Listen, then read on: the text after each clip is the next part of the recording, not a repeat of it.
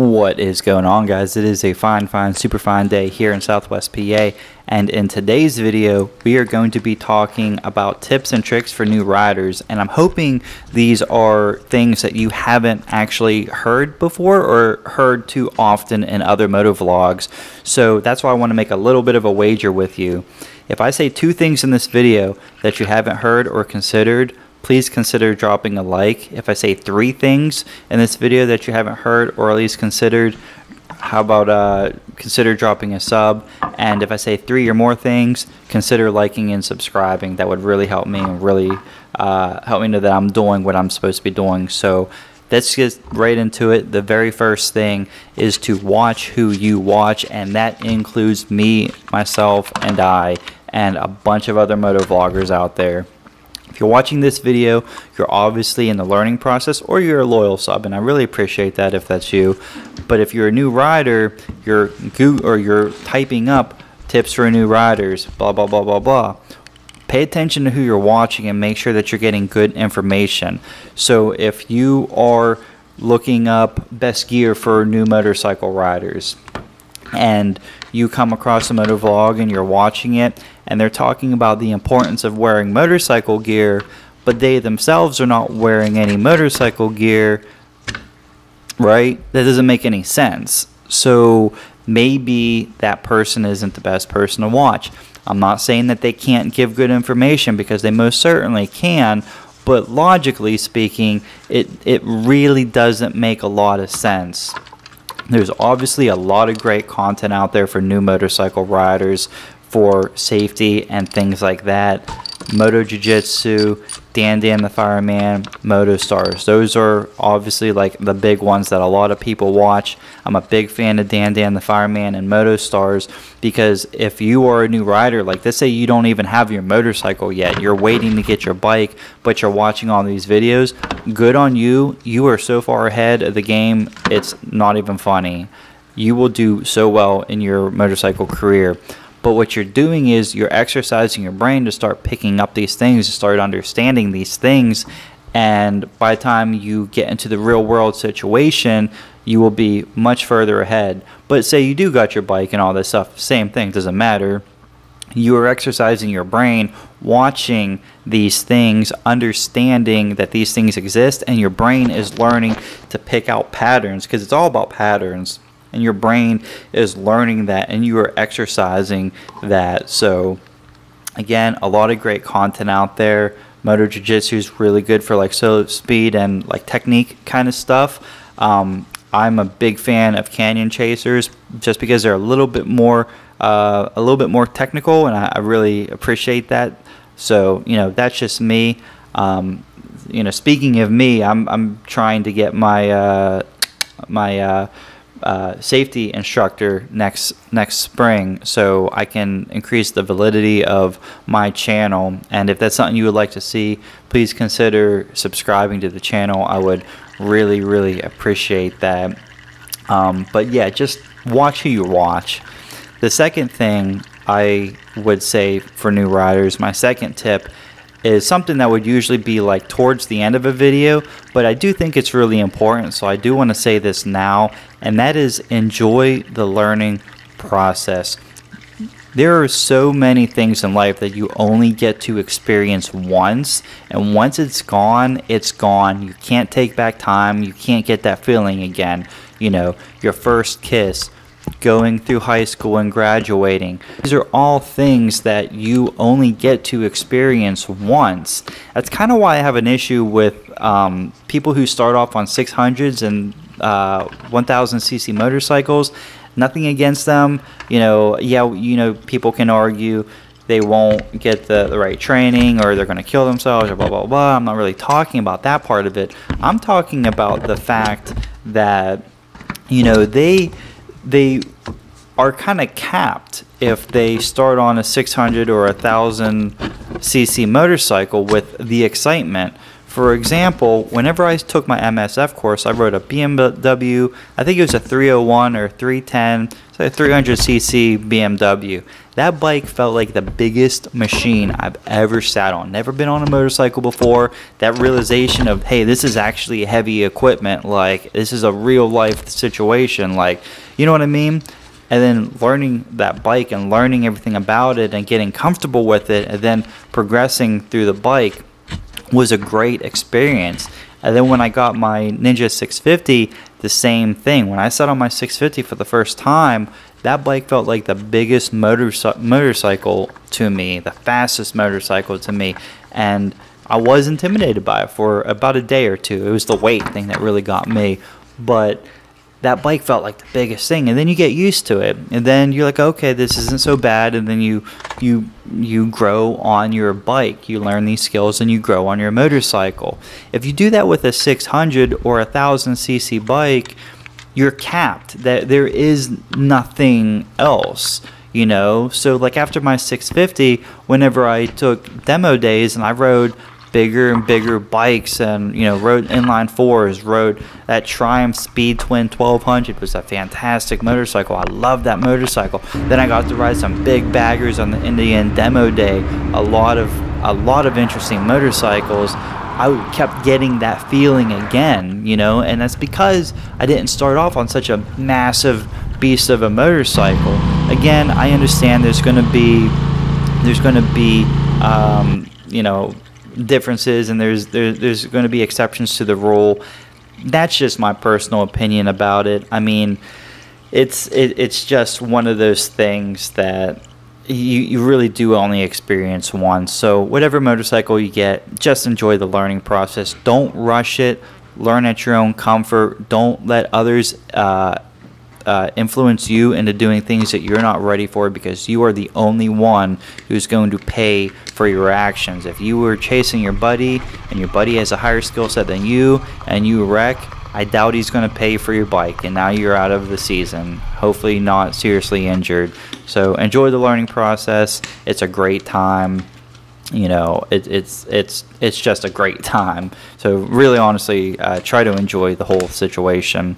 The third thing is heat. And now I'm not talking about heat as in, you know, dehydration and not being able to work your controls because you're, you know, heat fatigued and all that stuff. That is legitimate, but that's not what I'm talking about. I'm talking about aggravation and thinking and reacting on aggravation whenever it's super hot outside. I'll give you an example. I'm a butcher. I got off work. I work in a cooler. It's like 95 degrees outside with like 80% humidity. It's miserable, absolutely miserable. And, you know, people in traffic are being stupid, or to me, they were being stupid. So I got really mad. I got really aggressive, did a bunch of maneuvers around people. And before you know it, I put myself in a situation because a guy about 200 yards in front of me, he was stopped, but I didn't know that he was stopped because he had a trailer, like a lawn care trailer, and the truck's brake lights were on and engaged, but the trailer's brake lights were not on and engaged. And I progressively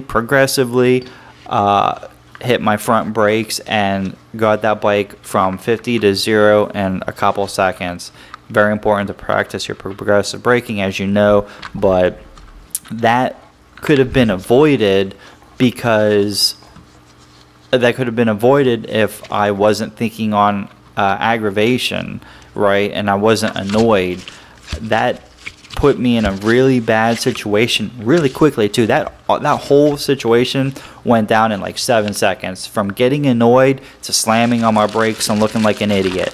I hit my brakes so hard that my front tires skid. Like, I heard my front tires skid.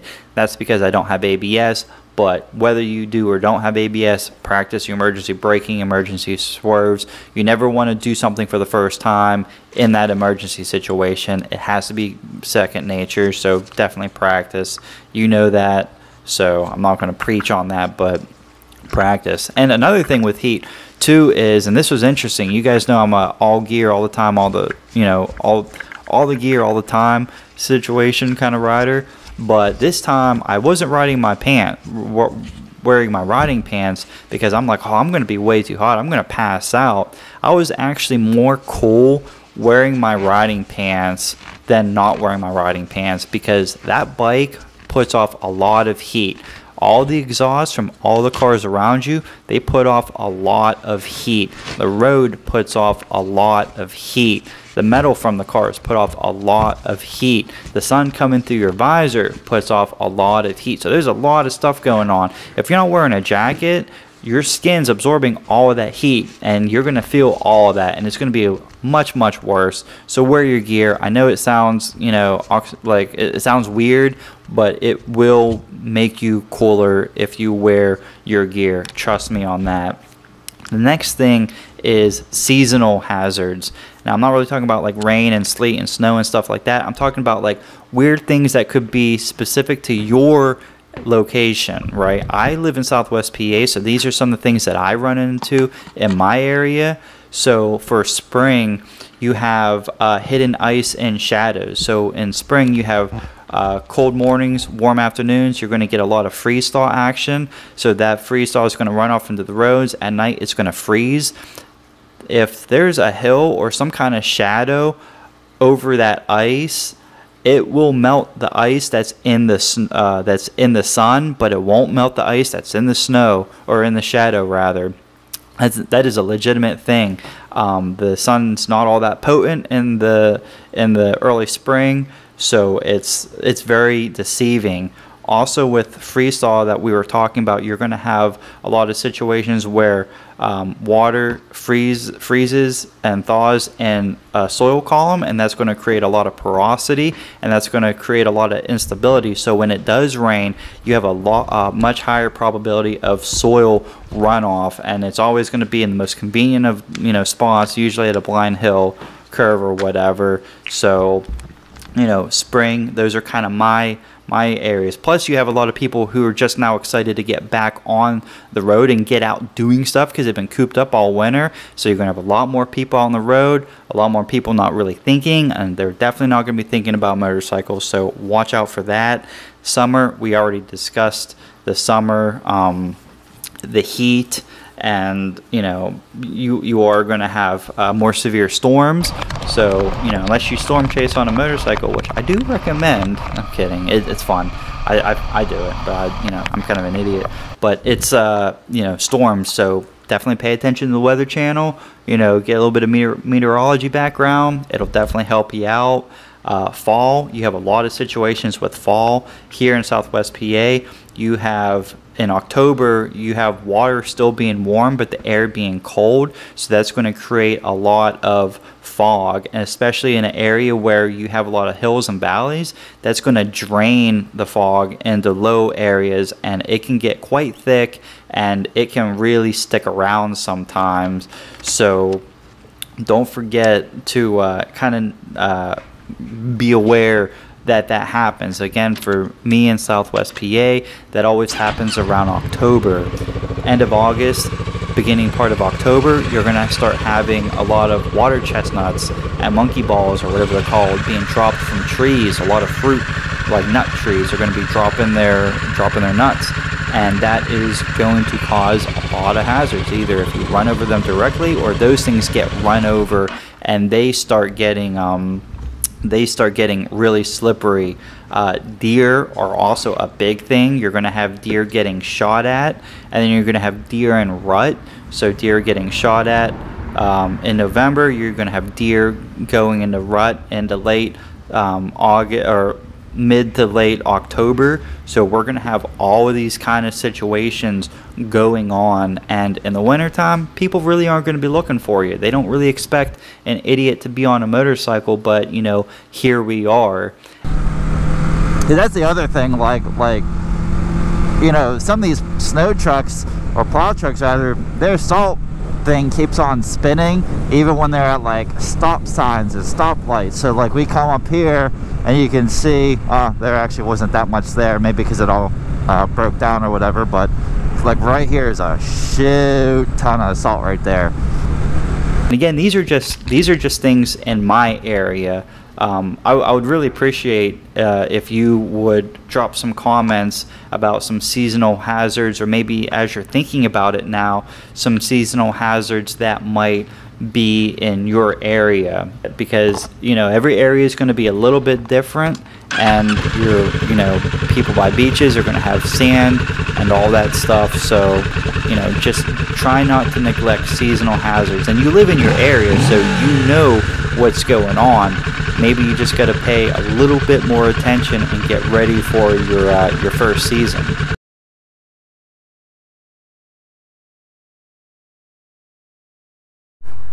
Alright, let's check this one more time. Nothing's leaking out of the drain bolt. Nothing is leaking out of the oil filter. Wonder if this is actually recording. That would be a pain in my butt, which is usually what the situation is. So now all I'm going to do is we're going to ride around and maybe give you one more tip for new riders, kind of like a bonus thing. But I do got to ride it real quick to make sure that everything is working as it should.